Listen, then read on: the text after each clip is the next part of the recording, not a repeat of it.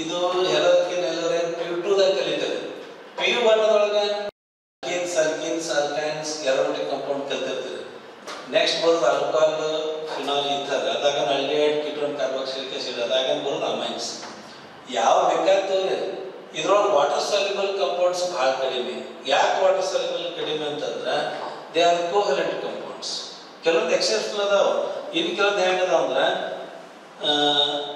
molecules associated with lower members, ಅಂದ್ರೆ molecular mass ಕಡಿಮೆ ಇತ್ತಂದ್ರೆ ಅಂಥವು ಕೆಲವೊಂದು ಡಿಸಾಲ್ವ್ ಆಗ್ತಾವ. ಹೆಂಗೆ ಕಾರ್ಬನ್ ಚೈನ್ ಲೆಂತ್ ಹೆಚ್ಚಾಗೈತೆ ಹಂಗಂಗೆ ಅದೊಂದು ಸಾಲ್ಯುಬಿಲಿಟಿ ಪ್ರಾಪರ್ಟಿ ಕಡಿಮೆ ಆಗುತ್ತೆ. ಹೀಗಾಗಿ ಫಿಸಿಕಲ್ ಪ್ರಾಪರ್ಟೀಸ್ ಏನಂದ್ರೆ ಓವರಾಲ್ ನೀವು ಒಮ್ಮೆ ಸ್ಟಡಿ ಮಾಡಿದ್ರು ಇಟ್ಕೋಬಹುದು. ಅಲ್ಕೇನ್ಸ್, ಅಲ್ಕೈನ್ಸ್ P1 ದಾಗಲಿ, Haloalkane ಇಲ್ಲಿ ಬಂದ್ಮೇಲೆ alcohol, phenol, ethers, aldehydes, ketone, carboxylic acid ಮತ್ತು ಅಮೈನ್ಸ್. ಇವಿಷ್ಟರೊಳಗೆ ಎಲ್ಲಾದ್ರಾಗೂ ಎಸಿಡಿಕ್ ಕಂಪೌಂಡ್ ಅಂದ್ರೆ ಕಾರ್ಬಾಕ್ಸಿಲಿಕ್ ಆಸಿಡ್ ಮತ್ತು ಫಿನಾಲ್. ಬೇಸಿಕ್ ಕಂಪೌಂಡ್ ಅಂದ್ರೆ ಅಮೈನ್ಸ್. ಇವ್ ಬಿಟ್ರೆ ಎಲ್ಲ ನ್ಯೂಟ್ರಲ್. ಒಟ್ಟಾಗಿ ಓವರಾಲ್ ಏನು ಬಿಟ್ಬಿಡ್ರಿ. Carboxylic acid name it self indicates they are acids. Amines they are Lewis basis. ಇವು ಎಲ್ಲ ಬೇಸ್ಗಳು. ಎಲ್ಲ ಅಮೈನ್ಗಳು ಬೇಸು, ಎಲ್ಲ ಕಾರ್ಬಾಕ್ಸಿಲಿಕ್ ಆಸಿಡ್ಗಳು ಆಸಿಡ್. ಇದನ್ನ ಬಿಟ್ರೆ ಫಿನಾಲ್ ಒಂದು ಎಸಿಡಿಕ್ ಪ್ರಾಪರ್ಟಿ ತೋರಿಸುತ್ತೆ, ಅದು ಸ್ಲೈಟ್ ಎಸಿಡಿಕ್ ಪ್ರಾಪರ್ಟಿ. ಅದನ್ನ ಬಿಟ್ಟರೆ ಉಳಿದೆಲ್ಲ ಕಂಪೌಂಡ್ಗಳು ನ್ಯೂಟ್ರಲ್, ಅಷ್ಟು ನ್ಯೂಟ್ರಲ್. ಫಿಸಿಕಲ್ ಪ್ರಾಪರ್ಟಿ ಫಸ್ಟ್ ನೀವು ಅದನ್ನ ಹೇಳ್ಬೋದು, ಈ ರೀತಿ ನೋಡಿ ಹೇಳ್ಬೋದು. ನೆಕ್ಸ್ಟ್ ರಿಗಾರ್ಡಿಂಗ್ ಸಾಲ್ಯುಬಿಲಿಟಿ, ವಾಟರ್ ಒಳಗೆ ಕರಗುವಂತ ಎಷ್ಟು ಅದಾವ ಕಂಪೌಂಡ್ಗಳು. ಆಲ್ಕೈನ್ಗಳು ಯಾವ ನೀರೊಳಗೆ ಕರಗೋದಿಲ್ಲ. Haloalkane ಬಂದ್ರೆ they are very less soluble in water. ಅದನ್ನ ಏನ್ ಹೇಳ್ತೀವಿ ಅಂದ್ರೆ ಪಾರ್ಸಿಯಲಿ ಸಾಲ್ಯುಬಲ್. ಆಲ್ಕೋಹಾಲ್ ಬಂದ್ರೆ methyl alcohol, ethyl alcohol, lower members they are soluble in water. As the carbon chain length increases, the higher members are almost insoluble in water. Phenol ಒಳಗೂ ಸಹಿತ temperature ಹೆಚ್ಚು ಮಾಡಿದಾಗ ಸ್ವಲ್ಪ ಸಾಲ್ಯುಬಿಲಿಟಿ ಹೆಚ್ಚಾಗೈತಿ, ಪಾರ್ಸಿಯಲ್ ಸಾಲ್ಯುಬಿಲಿಟಿ ಮೊದಲು ಇರ್ತೈತಿ. ಮುಂದೆ ethers ಬಂದ್ರೂ they are insoluble in water. Aldehyde ಬಂದ್ರೆ ಫಾರ್ಮಾಲ್ಡಿಹೈಡ್ ನೀರಾಗ ಕಲ್ತೈತಿ, ಫಾರ್ಮಾಲಿನ್ ಅಂತ ಹೇಳಿ ಬಯಾಲಜಿಕಲ್ ಸ್ಪೆಸಿಮನ್ಸ್ ಪ್ರಿಸರ್ವ್ ಮಾಡಕ್ಕೆ ಯೂಸ್ ಮಾಡ್ತಾರೆ. ಹೀಗಾಗಿ ಕೆಲವೊಂದು ಪ್ರಾಪರ್ಟೀಸ್ ಏನದಾವ್ರೆ ಸ್ವಲ್ಪ ಒಮ್ಮೆ ಜನರಲ್ ವ್ಯೂ ಮಾಡಿ ಇಡ್ಬೇಕು ಹೊರತು ಒಂದೊಂದಕ್ಕೆ ಇದ್ರ ಫಿಸಿಕಲ್ ಪ್ರಾಪರ್ಟಿ ಅದ್ರ ಸಪ್ರೇಟ್ ಸ್ಟಡಿ ಮಾಡಕ್ಕೆ ಹೋಗ್ಬೇಡಿ. ಏನು ಓಕೆ, ಮತ್ತು ಅದನ್ನು ಸ್ಪೆಸಿಫಿಕ್ ಅಂತ ಇಲ್ಲ. ಈಗ ಇದಕ್ಕೆ ಸಂಬಂಧಪಟ್ಟ ದೇ ಆರ್ ಪಾರ್ಸಿಯಲಿ ಸಾಲ್ಯುಬಲ್. ಕ್ವಶನ್ ಹೆಂಗೆ ಕೇಳ್ತಾರೆ ಅಂದ್ರೆ ಎರಡು ರೀತಿ ಕೇಳ್ತಾರೆ. why they are partially soluble, why they are not soluble. ಎರಡು ಯಾಕೆ ಸಾಲ್ಯುಬಲ್ ಆಗ್ತಾವ, ಯಾಕೆ ಸಾಲ್ಯುಬಲ್ ಆಗಲ್ಲ. ಒಂದು ಸ್ವಲ್ಪ ಸಾಲ್ಯುಬಲ್ ಆಗ್ತೈತಿ ಯಾಕೆ, ಮತ್ತು ಒಂದು ಸ್ವಲ್ಪ ಸಾಲ್ಯುಬಲ್ ಆಗಲ್ಲ, ಅದು ಯಾಕೆ ಸಾಲ್ಯುಬಲ್ ಆಗಲ್ಲ. ಹಿಂಗೆ ಎರಡು ರೀತಿ ಕ್ವಶನ್ಸ್ಗಳು ಬರ್ತಾ ಇದ್ರ ಮೇಲೆ ಪ್ರಾಪರ್ಟೀಸ್ ಮ್ಯಾಗ. ಮುಂದೆ ಇದ್ರ ನೇಚರ್ ಹೇಳಿದ್ರೆ ನ್ಯೂಟ್ರಲ್ ಕಂಪೌಂಡ್ ಮತ್ತು ಹೆಚ್ಚು ರಿಯಾಕ್ಟಿವ್ ಕಂಪೌಂಡ್ ಸಬ್ಸ್ಟೆನ್ಸಸ್ ಅದಾವ. ಇನ್ನು ಕಾರ್ಬನ್ ಚೈನ್ ಲೆಂತ್ ಹೆಂಗೆ ಹೆಚ್ಚಾಕೈತಿ ನೋಡ್ರಿ. This part is water insoluble. ಇವಕ್ಕೆ ಯಾಕೆ ಅಂತೇಳಿ ಅಟ್ಯಾಚ್ ಇತ್ತು. ಇದು ಏನೈತಂದ್ರೆ they are going to polarize the water, that's why it is soluble. And ಯಾಕೆ insoluble ಆಗಿ ಅಂತ ಕೇಳಿದ್ರೆ since it is associated with the insoluble part in this case, as the carbon chain length, hydrocarbon chain length increases, the solubility goes on decreasing. ಈ ರೀತಿ ಮಾಡಿ ನಾವು ಒಂದು ಸ್ವಲ್ಪ ಫಿಸಿಕಲ್ ಪ್ರಾಪರ್ಟಿ ಹೇಳ್ಬೋದು. ಇನ್ನು ನೆಕ್ಸ್ಟ್ ಕಾನ್ಸಂಟ್ರೇಟ್ ಮಾಡೋದು chemical properties. Regarding chemical properties,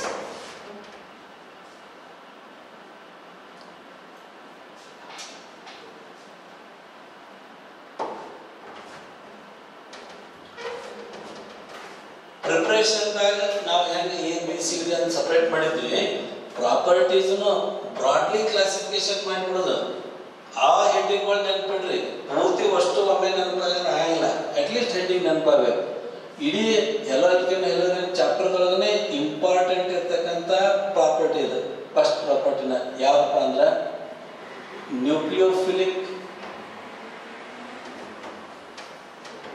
substitution. Nucleophilic substitution reaction, first property. ಇದಾಗಲ್ಲ ಸೆಕೆಂಡರಿ ಪ್ರಾಪರ್ಟಿ ನಾವು ಯಾವ್ದು ನೋಡ್ತೀವಿ ಅಂದ್ರೆ ಬಿ ಎಲಿಮಿನೇಷನ್ ರಿಯಾಕ್ಷನ್. ಸಿ ಏನಂದ್ರೆ ರಿಯಾಕ್ಷನ್ ವಿತ್ ಮೆಟಲ್ಸ್.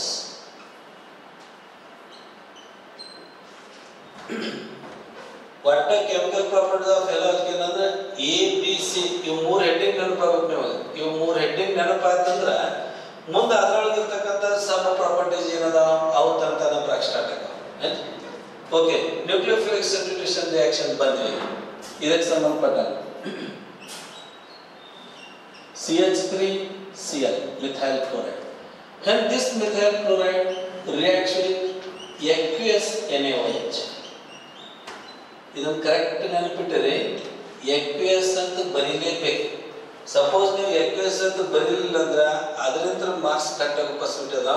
ಯಾಕಂದ್ರೆ instead of aqueous if you take alcohol then it is undergoing elimination. ಇದ same type haloalkane ಹ್ಯಾಲೋಅರೇನ್ಗಳನ್ನ ಕೆಲವೊಂದಿಷ್ಟು ಕಾಂಪೌಂಡ್ಗಳು aqueous ತಗೊಳ್ಳೋ ಬದಲು ನಾವು ಆಲ್ಕೋಹಾಲ್ ತಗೊಂಡ್ಬಿಟ್ಟಿವಿ ಅಂತಂದ್ರೆ ನ್ಯೂಕ್ಲಿಯೋಫಿಲಿಕ್ ಸಬ್ಸ್ಟಿಟ್ಯೂಷನ್ ಆಗಂಗಿಲ್ಲ, ಅದ್ರ ಬದಲು ಏನಾಗಿ ಹೋಗ್ತಾವು ಎಲಿಮಿನೇಷನ್ ಆಗ್ತಾವ. ಅದಕ್ಕೆ aqueous ಅನ್ನೋದು ಎಷ್ಟೊತ್ತಿದ್ರು ಬರಲೇಬೇಕು.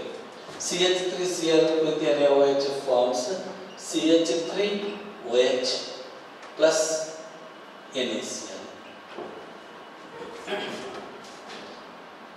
This reaction is considered as nucleophilic substitution reaction. If I take alkyl halide, we are primary alkyl halide, we are going to get the reaction like this. Instead of primary, if I take tertiary, then also it will undergo same similar type of reaction, but the primary alkyl halide undergoes SN2 type of reaction, while the secondary or tertiary, usually we are going to mention tertiary alkyl halide, it undergoes SN1 type of reaction. Let us consider regarding the SN2 mechanism of this.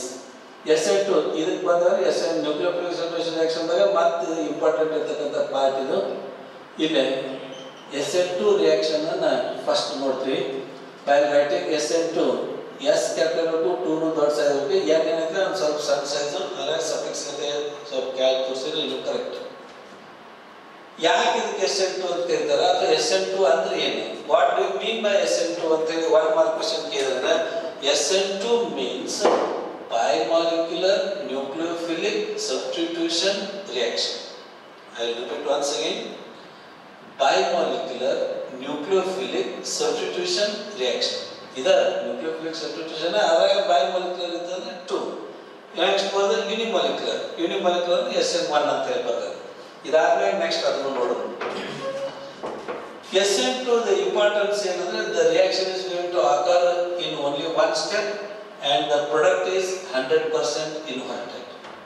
ಯಾವ ರೀತಿ? CH3Cl. In this case the carbon is sp3 hybridized. ಇಲ್ಲೇನು carbon ಅಂತಿದೆ sp3 hybridized ಆಗುತ್ತೆ. sp3 hybridized ಅಂತಂದ್ರೆ tetrahedral carbon. Here the chlorine and hydrogen are in one plane. ಈ carbon chlorine hydrogen ಈ ಮೂರು ಎಲ್ಲ ಕೂಡಿ ಒಂದು ಪ್ಲೇನ್ ಬೋರ್ಡ್ ಮೇಲೆ ಅಷ್ಟೇ ಅದಾವ. ನೆಕ್ಸ್ಟ್ ಅಂತ ಬೋರ್ಡ್ ಬಿಟ್ಟು ಹೊರಗೆ ಬರ್ತೈತೆ ಅದು H. ಇನ್ನೊಂದು H ಅಂತ ಬೋರ್ಡ್ ಹಿಂದೆ ಬ್ಯಾಕ್ ಸೈಡ್ ಹೋಗ್ತೈತೆ. ಅದನ್ನ ಈ ರೀತಿ ನಾವು ತೋರಿಸ್ತೀವಿ. This is sp3 hybridized carbon. To this incoming nucleophile OH minus attacks from the opposite side of the releasing group. ಏನು Cl ಹೊರಗೆ ಹೋಗೋದೈತಿನ Cl ಹೋಗಿ ಅದ್ರ ಜಾಗ OH ಮಾಡೋದು ನೋಡ್ರಿ. ಆ Cl ಯಾಕಡೆ ಆಯ್ಸ್ ಹೊರಗೆ ಹೋಗ್ತೈತೆ ಅಂದ್ರೆ ವಿರುದ್ಧ ದಿಕ್ಕಿನೊಳಗೆ OH minus ಬರ್ತೈತೆ. The OH minus nucleophile attacks from the opposite side of the releasing group. The process is slow. ಇದು ಫಸ್ಟ್ ಸ್ಲೋ ಇರ್ತದೆ process. OH minus attacks on this carbon.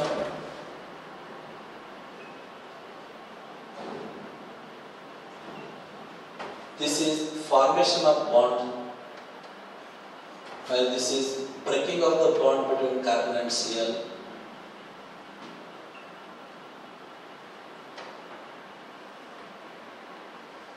While the 3H remains on same plane. At this time, the type of hybridization changes from sp3 to sp2. You will get planar structure. And Cl is releasing while OH minus is attacking here. overall charge for the intermediate is minus.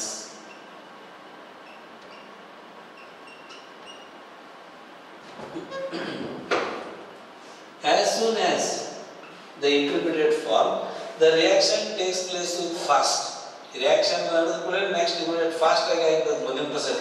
ಏನಾಗ್ಬಿಡುತ್ತೆ ಮುಂದಿನ process ಅಂತಂದ್ರೆ Cl ಹೊರಗೆ ಬಂದ್ಬಿಡುತ್ತೆ, OH attach ಆಗ್ತದೆ.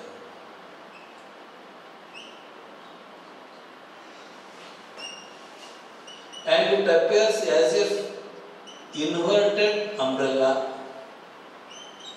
ಈಗ ಛತ್ರಿ ಗಾಳಿಗೆ ಹಾಕಿದ್ರೆ ಹೆಂಗೆ ಉಲ್ಟಾಕೈತಲ್ಲ, ಈ ರೀತಿಯಿಂದ ಈ ರೀತಿ ಚೇಂಜ್ ಆಗ್ಬಿಡುತ್ತೆ ನೋಡ್ರಿ. This is considered as inversion of configuration. In this case, 100% inversion of configuration takes place. SN2 the main mechanism identification of the identity ಇರುವುದೇ ಏನಪ್ಪ ಅಂದ್ರೆ 100% inversion. ಇದು SN2 SN1 ಆದ್ಮೇಲೆ difference between SN1 and SN2 ನೋಡ್ತೀವಿ ನಾವು. ಆವಾಗ ಇದು main ಹೇಳ್ತೀವಿ, ಯಾಕಂದ್ರೆ SN2 ದಾಗ 100% ಇನ್ವರ್ಷನ್ ಆಕೈತಿ, SN1 ದಾಗ 50-50 ಆಕೈತಿ. ಹೀಗಾಗಿ ಇದನ್ನ ನಾವು ಮೇನ್ ಹೈಲೈಟ್ ಮಾಡಬೇಕು. ಈ ಕಂಪೌಂಡ್ ಆಪ್ಟಿಕಲಿ ಆಕ್ಟಿವ್ ಇಲ್ಲ. ಸಪೋಸ್ ಇದು ಆಪ್ಟಿಕಲಿ ಆಕ್ಟಿವ್ ಇತ್ತಪ್ಪ ಅಂತಂದ್ರೆ ಗ್ಯಾರಂಟಿ ಏನಾಕೈತಿಲ್ಲ 100% ಇನ್ವರ್ಷನ್ ಆಫ್ ಕಾನ್ಫಿಗರೇಷನ್. ಇದು SN2 ಎಕ್ಸಾಮ್ ಕೇಳಿದಾಗ ಇಷ್ಟ ಬರೀಬೇಕು. ಬಟ್ ಇದ್ರಾಗ ಇನ್ನೊಂದು ಸ್ವಲ್ಪ ಡಿಟೇಲ್ ಹೇಳಕತ್ತೈತಿ. ಈಗ ಮುಗಿತು, ಎಷ್ಟಕ್ಕೆ ಮುಗಿತದ ಎಕ್ಸಾಮಿನೇಷನ್. ಈಗ ನೆಕ್ಸ್ಟ್ ಇರೋದನ್ನ ಒಂದು ಸ್ವಲ್ಪ ಇದ್ರೊಳಗೆ ಇನ್ನಷ್ಟು ಡೀಪ್ ಆಗಿ ಹೇಳಬೇಕಪ್ಪ ಅಂತಂದ್ರೆ, ಈಗ ನಿಮ್ಮ ಓದೋದು ಕ್ಲೋಸ್ ಆಗಿದೆ ಅಂತ ತಿಳ್ಕೊರಿ. ಈಗ ನೀವು ಇದ್ರೊಳಗೆ ಚೇಂಜಸ್ ಮಾಡಿ ಮತ್ತೆ ಬೇರೆದು ಹೇಳ್ತೀನಿ, ಹೊಸದು ಹೇಳ್ತೀನಿ. ಏನಪ್ಪ ಅಂತಂದ್ರೆ, suppose if I take the compound like CH3, CH2, CH, Cl, CH3 ಅಥವಾ ಇದೇ Cl ತಗೊಂಡು ಇದೇ CH3 ತೋರಿಸಿದ್ರೆ ಅಂತ ತಿಳ್ಕೊರಿ. This is called sec-butyl chloride, that is 2-chlorobutane. In this case, this carbon is chiral carbon, optically active carbon ಇದೆ. ಯಾಕೆ optically active carbon ಅಪ್ಪ ಅಂತಂದ್ರೆ, ಈ ಕಾರ್ಬನ್ ಮೇಲೆ ಒಂದು ಕಡೆ Cl, ಇನ್ನೊಂದು ಕಡೆ CH3, ಮತ್ತೊಂದು ಕಡೆ H, ಇನ್ನೊಂದು ಕಡೆ C2H5 ಅಟ್ಯಾಚ್ ಆಗಿದೆ. All the four substituents on this carbon are different. That's why it is called chiral carbon. It is optically active. ಇದು ಆಪ್ಟಿಕಲಿ ಆಕ್ಟಿವ್. ಇಂಥ ಕಂಪೌಂಡ್ ನಾವು ತಗೊಂಡು ಬಂದಾಗ 100% ನಾವು ಇನ್ವರ್ಷನ್ ಆಫ್ ಕಾನ್ಫಿಗರೇಷನ್ ಅಬ್ಸರ್ವೇಷನ್ ಮಾಡಲಿಕ್ಕೆ ಸಾಧ್ಯತೆ ಐತೆ. That is with respect to ಕ್ಯಾರಿಲಿಟಿ of the substance. ಇಲ್ಲಿ ಬಂದು OH ಬಂದ ತಿಳ್ಕೊರಿ, ಏನು ಪ್ರಾಡಕ್ಟ್ ಫಾರ್ಮೇಷನ್ ಆಗಿರೋದಿಲ್ಲ ಈ Cl ಜಾಗದಾಗ OH ಬಂದ್ರೆ ನೋಡ್ರಿ, ಇದರ ಮಿರರ್ ಇಮೇಜ್ ಆಗಿ ಹೋಗ್ಬಿಡ್ತದೆ. ಅಂದ್ರೆ ಮತ್ತೆ ಹಿಂಗೆ CH3CH, OH, CH2, CH3 plus NaCl. ಇದೇನು ಕಂಪೌಂಡ್ ಐತಿ ಕರೆಕ್ಟ್ ಆದ್ರೆ ಮಿರರ್ ಇಮೇಜ್ ಲೆಕ್ಕನೇ ಆಗಿತ್ತು ನೋಡ್ರಿ ಇದು. ಈಗ ನೋಡಕ್ ನಮಗೆ ಏನ್ ಮಾಡಬೇಕು, ಎರಡು ಒಂದ ಟೈಪ್ ಅದ ಕಂಪೌಂಡ್ ಅಂತ ಅನಿಸ್ತಿರ್ತಾವ. ಬಟ್ ಇವು ಎರಡು ನೀವು ಮಾಡೆಲ್ ಮಾಡಿ ನೋಡಿದ್ರಪ್ಪ ಅಂತಂದ್ರೆ ಎರಡು ಬೇರೆ ಬೇರೆ ಅದಾವನ್ನು ಕನ್ಫರ್ಮ್ ಆಗೈತಿ. ಓಕೆ, ಅವಾಗ ಏನಪ್ಪ ಅಂದ್ರೆ ಇಲ್ಲಿ ನೋಡ್ರಿ CH3 ಒಂದ್ ಸೈಡ್ ನೀವು H ತೋರಿಸಿಲ್ಲ, CH3 ತೋರಿಸ್ರಿ, ಇನ್ನೊಂದು ಸೈಡ್ H ತೋರಿಸ್ರಿ, ಮತ್ತೊಂದು ಸೈಡ್ ಐತ್ಲ C2H5 ತೋರಿಸಿದ್ರಿ. OH ಮೇಲೆ ಸೆಟ್ ಆಗ್ತೈತಿ, ಇನ್ವರ್ಷನ್ ಆಫ್ ಕಾನ್ಫಿಗರೇಷನ್ ಆಗಿರ್ತಲ್ಲ, CH3 ಈ ಕಡೆ ಹೋಗ್ಬಿಡುತ್ತೆ, ಇದು H ಇರೋಂಗಿಲ್ಲ. ಇದೆ ಇಲ್ಲಿ ಏನಾದ್ರೆ C2H5 ಬಂತು. ಎರಡು ನಾವು ಒಂದೇ ತರ ಅನಿಸ್ತಿದ್ರು, ಇಲ್ಲಿ 100% ಇನ್ವರ್ಷನ್ ಆಗಿ ಮಾಡೆಲ್ ಮಾಡಿ ನೋಡಿದ್ರೆ ಇದ ಬೇರೆ ಇದ ಕಾನ್ಫಿಗರೇಷನ್ ಬೇರೆ ಇರ್ತಾವ. ಎರಡು ಮಾಡೆಲ್ಗಳು ನಾನ್ ಸೂಪರ್ ಇಂಪೋಸಿಬಲ್ ಮಿರರ್ ಇಮೇಜ್ ಅನ್ನು ಹೊಂದಿರ್ತವೆ. Next okay, next one is SN1. SN1 ಕ್ಕೆ ಬಂದು ಅಂತಂದ್ರೆ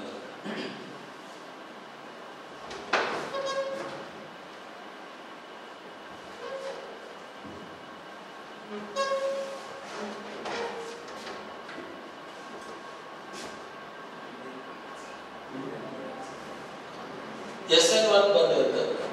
SN1 is associated with two steps. SN2 ಎರಡು ಸ್ಟೆಪ್ ಇದೆ, SN1 ಒಂದು ಸ್ಟೆಪ್ ಇದೆ, SN2. SN1 ಇಂದ ಎರಡು ಸ್ಟೆಪ್ ಅದಾವೆ. ಸ್ಟೆಪ್ 1 ಬಂದಿರಪ್ಪ ಅಂತಂದ್ರೆ ಈ ಸಲ ಏನಂತಂದ್ರೆ NCERT ಒಳಗಾದ್ರೂ ಸಹಿತ ಪ್ಲೇನಾರ್ ಸ್ಟ್ರಕ್ಚರ್ ಮಾಡಿಬಿಟ್ಟರೆ, ಅಂದ್ರೆ ಆಗ ಹೆಂಗೆ ನಾವು sp3 ಹೆಪಟೈಸ್ ಮಾಡಿ ನೋಡಿದಲ್ಲ ಹಂಗಿಲ್ಲ. ಈಗ NCERT ಒಳಗೆ ಹೆಂಗೆ ಹೆಂಗೆ ತಗೊಂಡು ಎಕ್ಸೆಪ್ಟ್ ಮಾಡಿಬಿಡ್ರಿ. ಯಾಕಂದ್ರೆ ಅದನ್ನು ತೊಗೊಂಬಂದ್ರೆ 3 ಡೈಮೆನ್ಷನಲ್ ಸ್ಟ್ರಕ್ಚರು ಮತ್ತು ಇನ್ನೂ ಸ್ವಲ್ಪ ಅದು ಈಸಿನೇ ಇಲ್ಲ ಅನ್ನಂಗಿಲ್ಲ. ಬಟ್ ಈಗ ನಮಗೆ ಇದ್ದಿದ್ದು ಸಿಲೆಬಸ್ ಇದೇ ರೀತಿ ಇರೋದ್ರಿಂದ ಇಷ್ಟಾಗಿ ಸ್ಟಡಿ ಮಾಡಿಬಿಡು ನಾವು. ಇದಕ್ಕೂ ಇಲ್ಲಿ CL ಬಂದ್ಬಿಟ್ಟಿದೆ. ಇದಕ್ಕೆ OH minus attack ಮಾಡ್ತಂತ ತಿಳ್ಕೊರಿ. Any OH ತೊಗೊಂಬಂದು ರಿಯಾಕ್ಷನ್ ಬರೆಯುವಾಗ ಅದನ್ನು ಬರ್ತೀವಿ tertiary potassium. Regarding the example CH3 thrice CCl tertiary potassium chloride, and it reacts with the NaOH or KOH. The product formed is tertiary potassium alcohol CH3COH plus NaCl. But regarding the mechanism, in the first step here it is going to attack by Cl OH minus, but not even along with Cl. After releasing of Cl, OH minus is going to attack. Then we will get it as CH3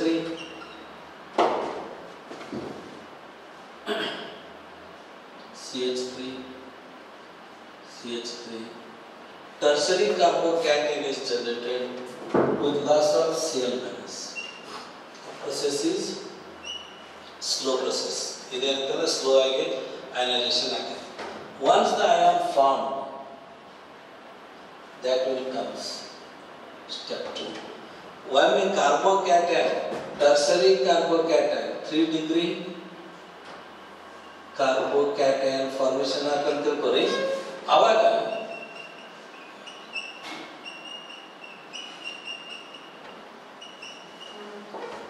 OH minus ಇದ್ರ ಮೇಲೆ attack ಮಾಡ್ತದೆ.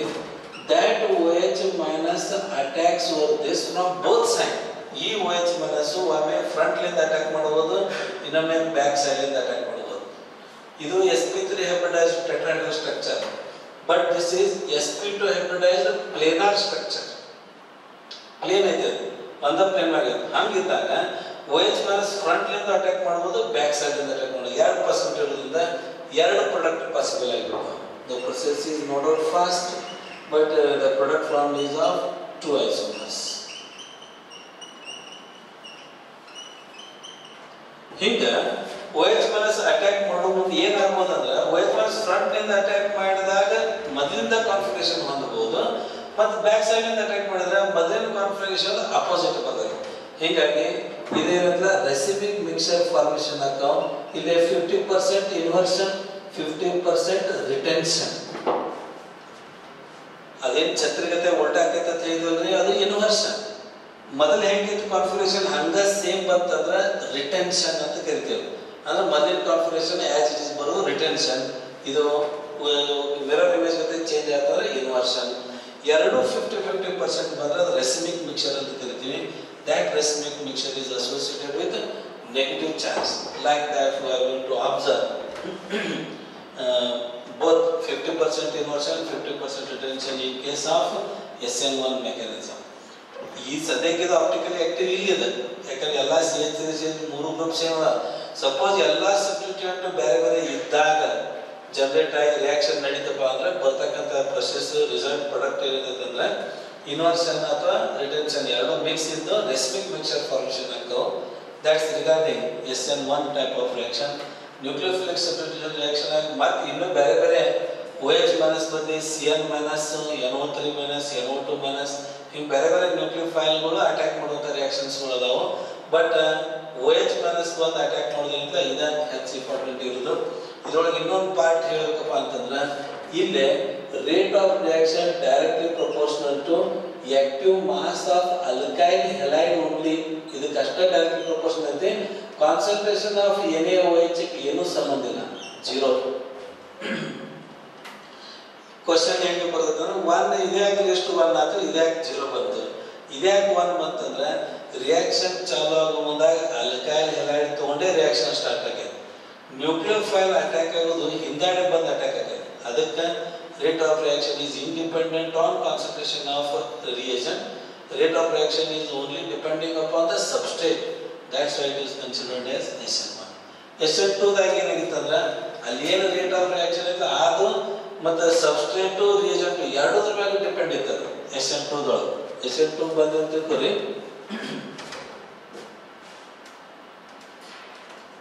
SN2 ಬಂದಪ್ಪ ಅಂತಂದ್ರೆ ಅಲ್ಲಿ rate of reaction ಏನಿಲ್ಲ ಅದು active mass of ಹಲೈಡ್ ಮತ್ತು active mass of reagent ಎರಡರ ಮೇಲೆ ಡಿಪೆಂಡ್ ಇದು 1 ಇದ್ದಿದ್ದಕ್ಕೆ ಅದೇನಾಗ್ಬಿಡ್ತದೆ SN2. In case of SN2 mechanism rate of reaction is directly proportional to both active mass of reagent, active mass of substrate as well as active mass of reagent. That's why it is SN2 and this one is SN1. Right? The next question ಏನು ಬರ್ತಂದ್ರೆ difference between SN1 and SN2 ಬರ್ತದೆ. Difference between SN1 and SN2 ಬಂದ್ರೆ ತಿಳ್ಕೊರಿ. First difference ಏನಂತಂದ್ರೆ ಅಥವಾ difference ನೋಡೋಕ್ಕಿಂತ ಮೊದಲ ಇನ್ನೊಂದು ಸ್ವಲ್ಪ explain ಮಾಡ್ತೀನಿ ಇದ್ರ ಬಗ್ಗೆ. Why they undergo SN2, why they undergo SN1? Few of the compound undergo SN2, few of them undergo SN1. Reason for that. ಅದಕ್ಕೆ ಏನು ಕಾರಣ ಇರ್ಬೋದು? SN2 ದಾಗ ಬಂದಾಗ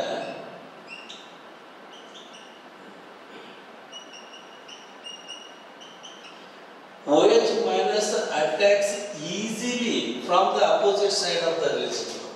While in case of SN1 case ಬಂದಂತ ಬರೀ ಅಲ್ಲೇ CH3 ಮತ್ತೆ ಇದಕ್ಕೆ ಈ ಕಡೆನೂ CH3 ಮತ್ತೆ ಇದಕ್ಕೆ ಇಲ್ಲೂ CH3 ಅಂತ ಹೇಳಿ ಅದಾವಿರಲ್ಲ H ಅದು they are bulkier group.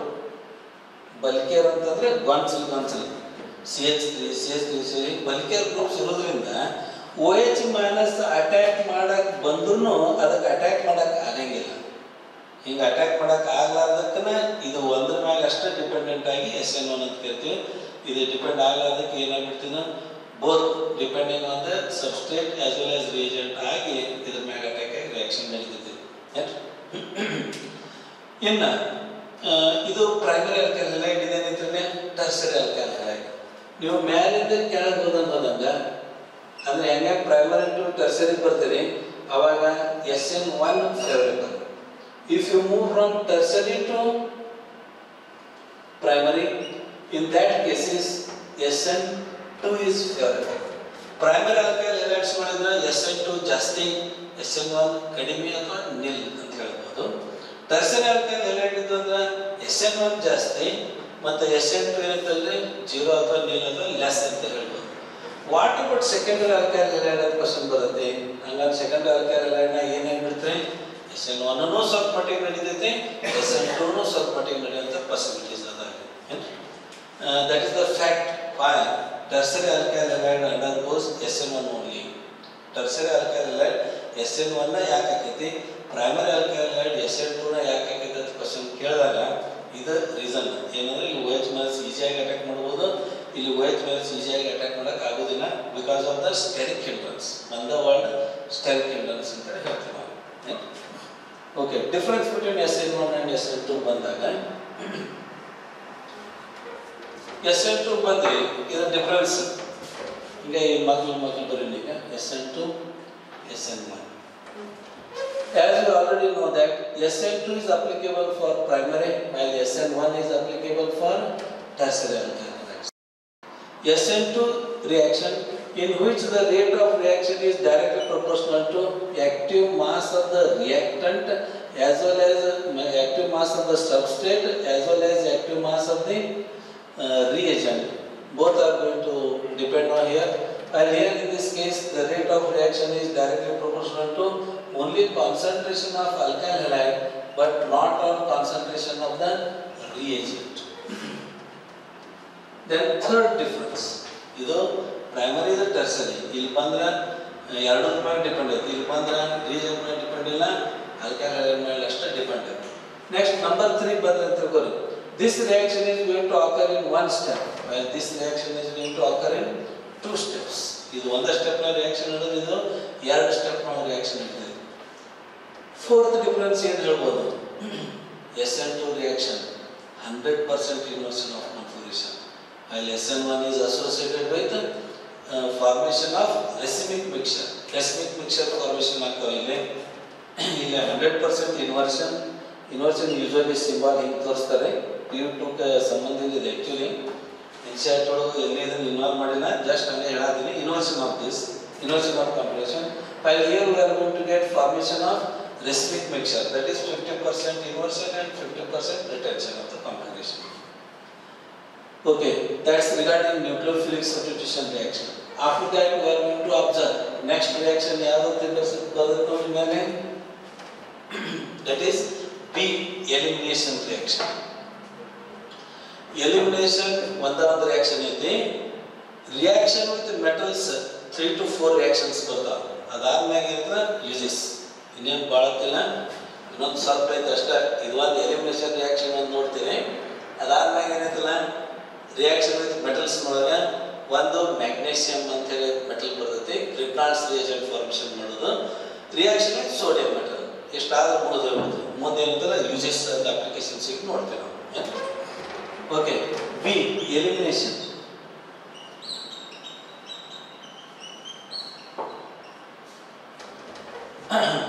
While discussing regarding nucleophilic substitution reaction, the NaOH or KOH used must be in aqueous medium ಅಂತ ಹೇಳಿದ್ವಿ. aqueous ಕೆಟ್ಟೋಗಿದ್ರು ಮೆನ್ಷನ್ ಮಾಡೋದು ಹೇಳ್ತಾರೆ. ಹಂಗ ಇಲ್ಲಿ ಆಲ್ಕೋಹಾಲಿಕ್ ಅಂತ ಮೆನ್ಷನ್ ಮಾಡಲೇಬೇಕು. ಆಲ್ಕೋಹಾಲಿಕ್ ಇದ್ರೆ ಎಲಿಮಿನೇಷನ್ ಆಕೈತಿ, ಇಲ್ಕಂದ್ರೆ ಆಗಂಗಿಲ್ಲ. ಅದಕ್ಕೆ elimination reaction is highly preferred by alcoholic NaOH. CH3 CH2 CH2 Br 1 bromopropane or N propyl bromide ಇಂಥದ್ದೊಂದು ಕಂಪೌಂಡ್ ಐತೆ ಅಂತ ಹೇಳಿ ಈ ಇದಕ್ಕೆ NaOH ಆಲ್ಕೋಹಾಲಿಕ್ NaOH ತೊಗೊಂಡು ಬಂದು ನಾವು ರಿಯಾಕ್ಷನ್ ಮಾಡಿದ್ವಪ್ಪ ಅಂತಂದ್ರೆ CH3 ಇದನ್ನ ನಾವು ಹೆಂಗೆ ತೋರಿಸ್ಬೋದಂದ್ರೆ CH2 ದಾಗಿಂದ ಒಂದು H ಸಪ್ರೇಟ್ ಮಾಡ್ರಿ, ಇಲ್ಲಿದ್ದು ಒಂದು Br ಹೆಂಗೆ ತೋರಿಸಿ ಹಿಂಗೂ ಬರಿಬೋದು ನಾವು. Elimination of HBr takes place. HBr is eliminated from this point. Yet similar to HCl, HBr is acidic in nature, and that HBr with NaOH forms NaBr plus H2. Product ಮತ್ತು ಬೇರೆ product ಏನಕ್ಕೆ ಅಂದ್ರೆ NaBr plus H2 ಅಂತ separate ಆಗ್ತೈತಿ. But ಈಗ ಮೊದಲು ನಮಗೆ ಏನಾಗುತ್ತೆ product CH3 CH double bond CH2 CH3 CH double bond CH2 ಅನ್ನುವಂಥ ಪ್ರಾಡಕ್ಟ್ ಫಾರ್ಮೇಷನ್ ಆಗುತ್ತೆ. Since one molecule is eliminated from the substrate, that's why it is called elimination reaction. Next, ಇಷ್ಟ ಇದ್ರೆ ಏನು ಸಮಸ್ಯೆ ಬರಂಗಿಲ್ಲ ನಮಗೆ. ಆದ್ರೆ ಇನ್ನೊಂದು ಟೈಪ್ ಬರುತ್ತೆ ನೋಡ್ರಿ ಇಲ್ಲಿ ಪ್ರಾಡಕ್ಟ್ CH3 CH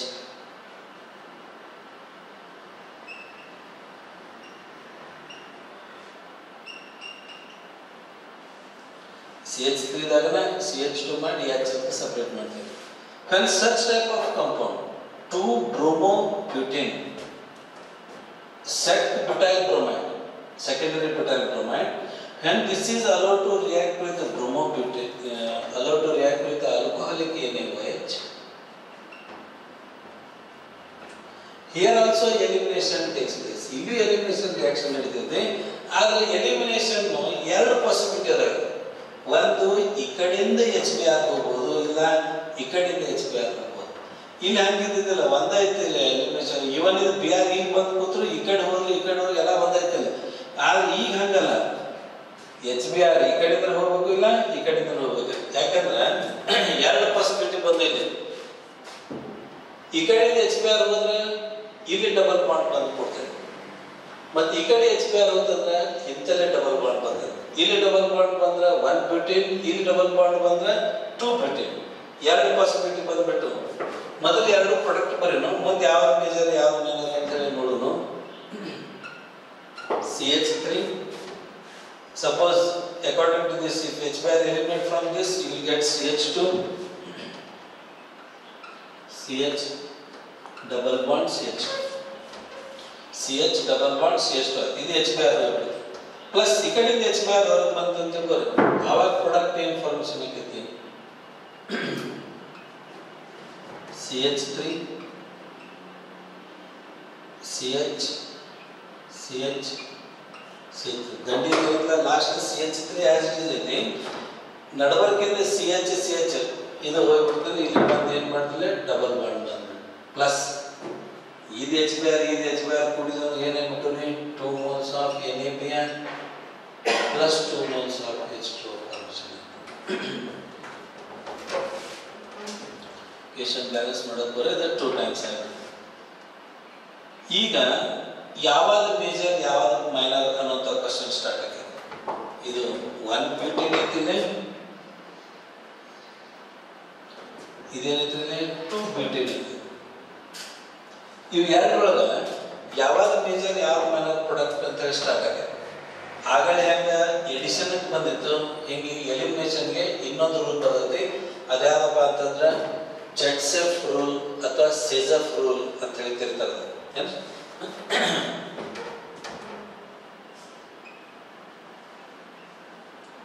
ಸೆಜಫ್ ರೂಲ್ಸ್, ಇವನ್ ಇದಕ್ಕೆ ಜಡ್ಸೆಫ್ ರೂಲ್ ಅಂತಲೂ ಕರೀತಾರೆ.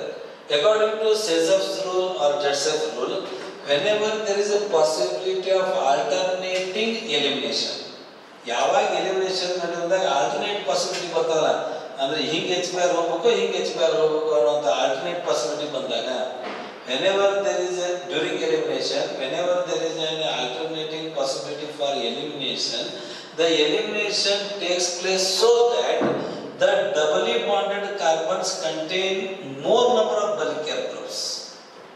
ಈಗಿದ ಡಬಲ್ ಬಾಂಡೆಡ್ ಕಾರ್ಬನ್ಗಳು ಅದಾವ. ಈ ಡಬಲ್ ಬಾಂಡೆಡ್ ಕಾರ್ಬನ್ದಾಗ ಈ ಕಾರ್ಬನ್ ಬರೀ ಎಚ್ ಎಚ್, ಈ ಕಾರ್ಬನ್ ಒಂದು ಹೆಚ್ಚಿದ ಒಂದು ಇಥೈಲ್ ಗ್ರೂಪ್, ಅಂದ್ರೆ ಒಂದ ಬಲ್ಕ್ ಕೇರ್ ಗ್ರೂಪ್ ಬಂತು ಈ ಕಾರ್ಬನ್ ಮ್ಯಾಗ. ಇಲ್ಲಿ ಬಂದ್ರಂತಂದ್ರ ಇದು ಎರಡು double bonded carbon, ಡಬಲಿ bonded carbons. ಅದ್ರಾಗ ಈ ಕಾರ್ಬನ್ ಮ್ಯಾಗೂ ಒಂದು ಬಲ್ಕಿ ಗ್ರೂಪ್, ಈ ಕಾರ್ಬನ್ ಒಂದು ಬಲ್ಕಿ ಗ್ರೂಪ್ ಐತೆ. ಹಾಗಾಗಿ ಇದು ಮೇಜರ್, ಇದೇನಂದ್ರೆ ಮೈನರ್. ಇದೇ ಹೇಳ್ತಿದ್ರೆ ಇದು ಕಡೆ ಬರುತ್ತೆ. ಇದು ಅಪ್ರಾಕ್ಸಿಮೇಟ್ ಎಷ್ಟೈತಪ್ಪ ಅಂದ್ರೆ 80%, ಇದು ಅಪ್ರಾಕ್ಸಿಮೇಟ್ ಎಷ್ಟೈತೆ ಅಂದ್ರೆ 20%. ಸೆಜಫ್ ರೂಲ್ ಅಥವಾ ಜಡ್ಸೆಫ್ ರೂಲ್ ಇನ್ನೊಂದ್ಸಲ ಹೇಳ್ತೇನೆ ನೋಡ್ರಿ. During elimination, whenever there is a possibility of alternate elimination processes, the elimination takes place so that the doubly bonded carbon contain more number of bulk care groups. That's bulk care group ಇರ್ತಕ್ಕಂಥ ಕಾರ್ಬನ್ಗಳು ಇರುವಾಗ ನೋಡ್ಕೊತೈತೆ. Like that, we will observe Sezaf rule or Jetsef rule. That's regarding elimination reaction. Next one is reaction with metals.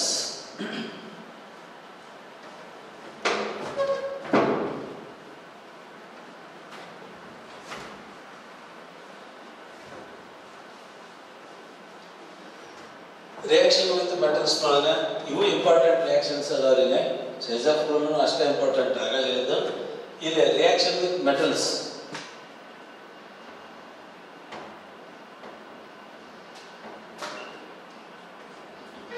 ಇದ್ರೊಳಗೆ 4 reactions ಅದಾವ, 4 important.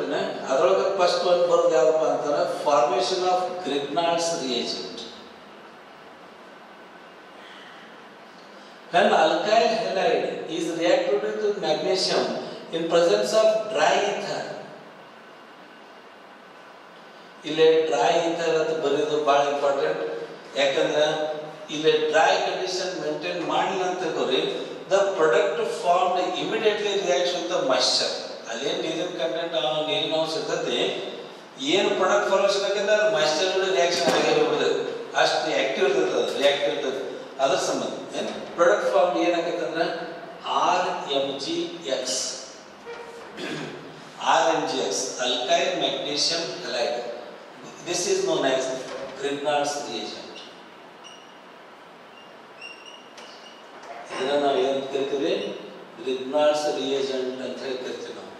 Thus we are going to observe when the alkyl halide reacts with magnesium in presence of dry ether and dry conditions, it forms Grignard's reagent, alkyl magnesium halide.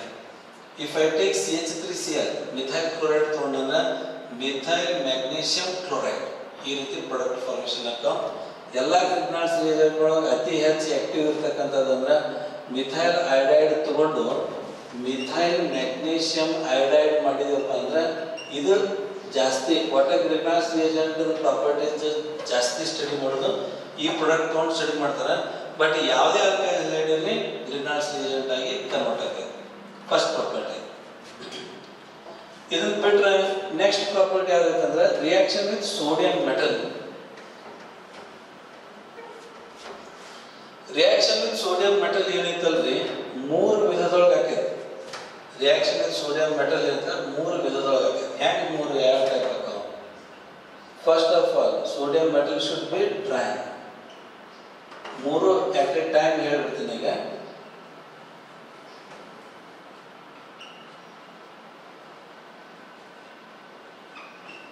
Dry condition. First ಏನು ತಗೋತೀವಪ್ಪ ಅಂತಂದ್ರೆ CH3Cl ತಗೊಂಡು ಮತ್ತಿದು CH3Cl ಜೋಡಿನೇ reaction ಅದು. Reaction between alkyl halide and alkyl halide. 2 moles of sodium combined to form NaCl. Product form ಏನಪ್ಪ ಅಂತಂದ್ರೆ CH3-CH3 plus 2 NaCl.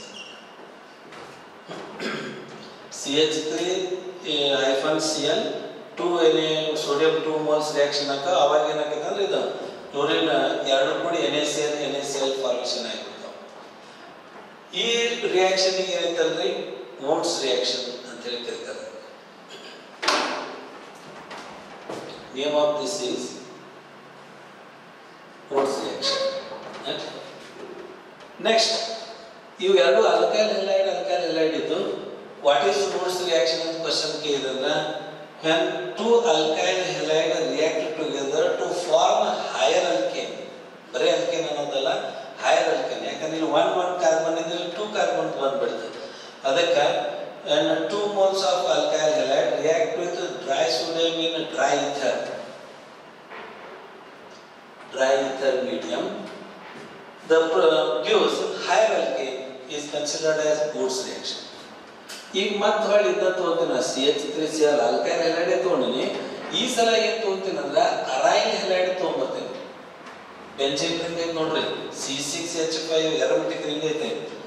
ಇದನ್ನು 2 moles of sodium ಜೋಡಿ reaction ಆಗಿಬಿಡ್ತಂದ್ರೆ product form will be with the same condition. Dry ether ಹಿಂಗೆ do ಅಂತ ಬರೆದ್ರೆ ಇದೇ condition repeat ಆದಂಗೆ ಇಲ್ಲೇ ಪ್ರಾಡಕ್ಟ್ ಏನು formation ಆಗ್ತಂದ್ರೆ CH3C6H5. Name of this is toluene. 2 moles of NaCl are formed here. Name of this reaction, ಇದು Wurtz reaction. ಇದರ reaction ಏನೈತೆ ಅಂದ್ರೆ ಹೆಸರು Wurtz fitting. Wurtz fitting reaction, FITTIG. An alkyl halide reacts with aryl halide with dry sodium in a dry ether medium, we get alkyl benzene, and name of this reaction is Wurtz reaction. ಈಗ ನೋಡ್ರಿ, ಒಂದು alkyl halide ತಗೊಂಡ್ವಿ, ಇನ್ನೊಮ್ಮೆ alkyl halide aryl halide ತಗೊಂಡ್ವಿ. ಈಗ next ಏನು ತಗೋಬೇಕಂತ್ರಿ? aryl halide ಎರಡು ಅವನ್ನ ತಗೊಂಡ್ಬಿಡ್ತೇವೆ. C6H5Cl and 2 moles of these. Here also we are going to get the same type of combination. ಹಾಗಾದ್ರೆ ಮ್ಯಾಗ್ನೀಷಿಯಂ ನೋಡಿದ್ವಿ, ಇದೇನಿದೆ ಬರೀ sodium. The product formed is biphenyl plus 2 NaCl. Biphenyl ಅನ್ನೋದು product formation ಆಗಿದೆ. ಇದನ್ನು same dry ether ಮೀಡಿಯಂಗಳಿಗೆ ನಡೆಯುವಂಥ reaction. ಎರಡು product name of the reaction ಏನಾಗ್ಬಿಡುತ್ತೆ ಈಗ ಸದ್ದ ಎರಡು alkyl halide Wurtz reaction ಇದೆ. ಒಂದು alkyl ಒಂದು aryl ಬಂದ್ರೆ Wurtz fitting ಅಂತೀವಿ. ಇನ್ನು ಎರಡು aryl ಬಂದ ನೋಡ್ರಿ, ಹಂಗಂದ್ರೆ ಇದ್ರ ಹೆಸರು ಏನಾಗ್ಬೋದಪ್ಪ ಅಂತ ಹೇಳಿ ಗೆಸ್ ಮಾಡಿದ್ರೆ fitting reaction. Like that we are going to observe reaction with metals. That's regarding the chemical properties of these. Even chemical properties of haloalkanes and haloarenes properties ನೋಡಿದ್ವಿ. ಈಗ ನೆಕ್ಸ್ಟ್ ನೋಡೋದು ಯಾವ್ದಪ್ಪ ಅಂತಂದ್ರೆ ಯೂಸಸ್. ಯೂಸಸ್ಗೆ ಸಂಬಂಧಪಟ್ಟಂಗೆ moreover haloalkane and haloarenes are highly reactive. ಇವು ಅತಿ ಹೆಚ್ಚು reactive substances ಅದಾವ್ರಿ. ಇವರ ಅಪ್ಲಿಕೇಶನ್ಸ್ ನಾವು ಭಾಳಷ್ಟು ಕಡೆ ನೋಡ್ತೀವಿ. ಎಲ್ಲೆಲ್ಲಿ ನೋಡ್ತೀವಿ, ಎಲ್ಲೆಲ್ಲಿ ಬರ್ತಾವೆ. ಈ ಹೆಲೋಜನ್ ಡೆರಿವೇಟಿವ್ಸ್ ನೋಡಿ, ಫಸ್ಟ್ ಹೇಳಿದ polyvinyl chloride PVC. It is an polymer form of vinyl chloride. ಆ ವಿನೈಲ್ ಕ್ಲೋರೈಡ್ ಪಾಲಿಮರೈಸೇಷನ್ ಮಾಡಿದ್ದನ್ನ PVC ಅನ್ನುವಂಥ. ಈಗ ನಾನು PVC ಪೈಪ್ಸ್ ನೋಡ್ತಿಲ್ಲ ಅಲ್ಲೆಲ್ಲ. CHCl3 ಅನ್ನುವಂಥ ಕಂಪೌಂಡ್ ಕ್ಲೋರೋಫಾರ್ಮ್ ಅಂತ ಹೇಳಿದ್ವಿ. ಇದನ್ನ ಮೇಜರ್ ಆಪರೇಷನ್ಸ್ ಇದ್ದಾಗ ಪೇಷಂಟಿಗೆ ಅನ್ಕಾನ್ಷಿಯಸ್ ಮಾಡಬೇಕಾಗಿತ್ತಪ್ಪ ಅಂತಂದ್ರೆ ಕ್ಲೋರೋಫಾರ್ಮ್ ಯೂಸ್ ಮಾಡ್ತೀವಿ. CFCs ಅಂತೇಳಿ ಕ್ಲೋರೋಫ್ಲೋರೋ ಕಾರ್ಬನ್ಸ್ ಅಂತದಾವು. ಇವನ್ನ ರೆಫ್ರಿಜರೇಟರ್ನೊಳಗೆ ಫ್ರೀಜಿಂಗ್ ಪ್ರೊಸೆಸ್ಸಿಗೆ ಹೆಲ್ಪ್ ಮಾಡ್ತಾರೆ ಇದನ್ನ. ಬಟ್ ಈಗ ಸದ್ಯಕ್ಕೆ ಇದು ಬ್ಯಾನ್ ಆಗಿಬಿಟ್ಟೈತಿ ಥ್ರೂಔಟ್ ವರ್ಲ್ಡ್. ಯಾಕೆ CFCs ಕ್ಲೋರೋಫ್ಲೋರೋ ಕಾರ್ಬನ್ಸ್ ಯಾಕೆ ಬ್ಯಾನ್ ಆಗ್ಯಾವ ಅಂತಂದ್ರೆ they are going to harm the ozone layer. As you already know that CFCs are going to harm the ozone layer. That's why we are not going to use CFCs. ಈ ಸದ್ಯ production ಅನ್ನು ban ಆಗಿಬಿಟ್ಟಿದೆ. ಇದು ಬಿಟ್ಟು next ಬರೋದು Teflon ಅಂತೇಳಿ ಕೇಳಿ ನೀವು. ನಾನ್ ಸ್ಟಿಕ್ ಪ್ಯಾನ್ಸ್ ಮನೆಯೊಳಗೆ ಹಂಚೋದು ಇರ್ತಾವಲ್ಲ ತವಾತಿ ಅಂತ ಹೇಳ್ತೀವಿ. ಅವ್ರ ಮ್ಯಾಗ ಏನಾದ್ರು ನಾವು ಬೇಯಿಸಿದ್ವಪ್ಪ ಅಂದ್ರೆ ಅದು ಹೊತ್ತಲಾರ್ದಂಗೆ ನೋಡ್ಕೊಳ್ಳಂಗ ಅಥವಾ ಅದು ಏನಾದ್ರು ಅಂಟ್ಕೊಳ್ಳಾರ್ದಂಗೆ ಏನು ನೋಡ್ಕೋತಿಲ್ಲ ಅದು ಟೆಫ್ಲಾನ್ ಕೋಟಿಂಗ್. ಈ ಟೆಫ್ಲಾನ್ ಬ್ಲ್ಯಾಕ್ ಕಲರ್ ಕೋಟಿಂಗ್ ಏನಿರುತ್ತೆ ಅದು ಟೆಫ್ಲಾನ್. ಇದು ಫ್ಲೋರೈಡ್ಸ್ ಅಂತ ಆಗಿರ್ತಕ್ಕಂಥ ಪಾಲಿಮರ್. ಇದು ಫ್ಲೋರೈಡ್ಸ್ ಅಂತ ಆಗಿರ್ತಕ್ಕಂಥ ಪಾಲಿಮರ್. ಈ ಟೆಫ್ಲಾನ್ ಮತ್ತೆ ಏನು ನೋಡುತ್ತೆ ಅಂದ್ರೆ ಐರನ್ ಇಸ್ತ್ರಿ ಏನಿರ್ತಾವಲ್ರಿ ಮನೆಯೊಳಗೆ ನೀವು ಇಸ್ತ್ರಿ ಮಾಡ್ತೀರಿ, ಇಸ್ತ್ರಿ ಕೆಳಗಿನ ಭಾಗದೊಳಗೆ ಇವನ್ ಅದು ಅರಿವು ಸುಟ್ಟರು ಈ ಇಸ್ತ್ರಿಗೆ ಏನು ಅಂಟ್ಕೊಂಡಿರ್ಬಾರ್ದು. ಆ ರೀತಿ ಮಾಡೋ ಸಂಬಂಧ ಅದಕ್ಕೂ ಟೆಫ್ಲಾನ್ ಕೋಟಿಂಗ್ ಮಾಡಿರ್ತಾರೆ. ಇದು ಹೋದ್ರೆ ನೆಕ್ಸ್ಟ್ ಇನ್ನೊಂದು ನಾವು ನೋಡೋದು ಅಗದಿ ಇಂಪಾರ್ಟೆಂಟ್ ಕಂಪೌಂಡ್ ಯಾವುದಂದ್ರೆ DDT. ಈ ಕಂಪೌಂಡ್ ಸ್ಟ್ರಕ್ಚರ್ ಹೆಂಗೈತಪ್ಪ ಅಂತಂದ್ರೆ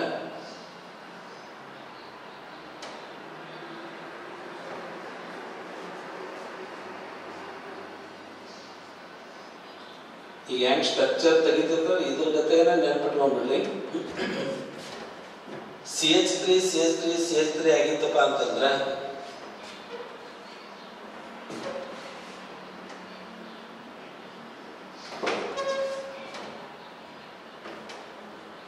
CH ಹಿಂಗಿತ್ತು ಅಂತ ತಿಳ್ಕೊರಿ. ಇದೆಲ್ಲ Cl ಬರುವಂತ ಪಾರ್ಟ್ ಇದು. ಇದು ಬಿಟ್ಟು ನೆಕ್ಸ್ಟ್ ಬರ್ತಕ್ಕಂಥ ಕಾರ್ಬನ್ ಇರುತ್ತಲ್ಲ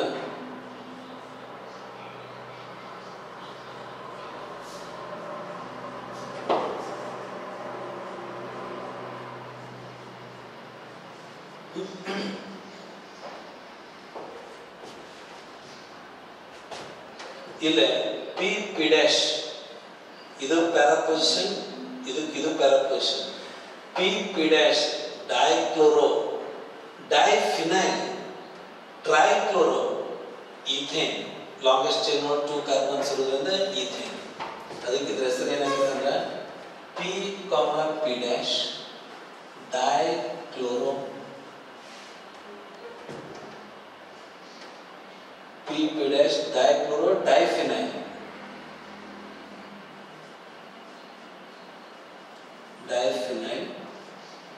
trichloro ethane. Longest chain 2 carbons ಇರೋದ್ರಿಂದ ಈಥೇನ್. ಟ್ರೈಕ್ಲೋರೋ ಇಲ್ಲಿ CLs ಇರ್ತವೆ. See once again P dash dichloro diphenyl trichloro ethane ಅನ್ನುವಂಥ ಕಂಪೌಂಡ್. ಇದು DDT ಸ್ಟ್ರಕ್ಚರ್. ಈಗ ಸದ್ಯ DDT ಮ್ಯಾನುಫ್ಯಾಕ್ಚರಿಂಗ್ ಸ್ಟಾಪ್ ಮಾಡ್ಯಾರ. ಯಾಕಂದ್ರೆ this is one of the major environment pollutant. ಇದು ಎನ್ವಿರಾನ್ಮೆಂಟ್ ಪೊಲ್ಯೂಟೆಂಟ್ ಅಂತ ಕನ್ಸಿಡರ್ ಮಾಡ್ಯಾರ. Because DDT is also observing in non-vegetarian meals as well as in few animals also it is going to observe. In animals milk is also going to be observed. That's why DDT is considered as environment pollution. That's why throughout world manufacturing of DDT is banned.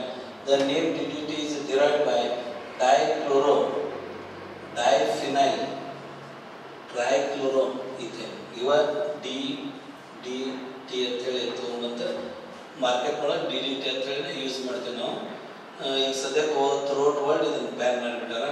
ಈ ರೀತಿ that's also regarding the uses and applications of the Haloalkanes and Haloarenes. World wide ಎಲ್ಲ ಕಡೆ ನಾವು ಇಬ್ಬರು applications ನೋಡ್ತೀವಿ ಕೆಲವು field ಒಳಗೆ. ಈ ರೀತಿ ನಾವು Haloarenes ಸಂಬಂಧಪಟ್ಟಾಗ ಕೆಲವೊಂದಿಷ್ಟು ಪ್ರಾಪರ್ಟೀಸು, ಯೂಸಸ್ಸು, ಪ್ರಿಪ್ರೇಷನ್ಸು, ನೋಮೆನ್ಕ್ಲೇಚರ್, ಕ್ವಾಲಿಫಿಕೇಶನ್ ಎಲ್ಲಾನು ಡಿಸ್ಕಷನ್ ಮಾಡಿ ಇವನ್ನ ಸರಿಯಾಗಿ ನೋಟ್ ಡೌನ್ ಮಾಡ್ಕೊರಿ ಮತ್ತು ಒಳ್ಳೆ ಸಾಧ್ಯ ಆದಷ್ಟು ರಿವಿಷನ್ ಮಾಡೋಕ್ಕೆ ಇದ್ರದ್ದು ಹೆಲ್ಪ್ ತಗೋರಿ ಅಂತೇಳಿ ಎಲ್ಲರಿಗೂ ಬೆಸ್ಟ್ ವಿಶೇಷ ಹೇಳಿ ಇವತ್ತಿನ ಕ್ಲಾಸಿಗೆ ಸ್ಟಾಪ್ ಮಾಡೋಣ. ಓಕೆ, ಜೈ ಹಿಂದ್.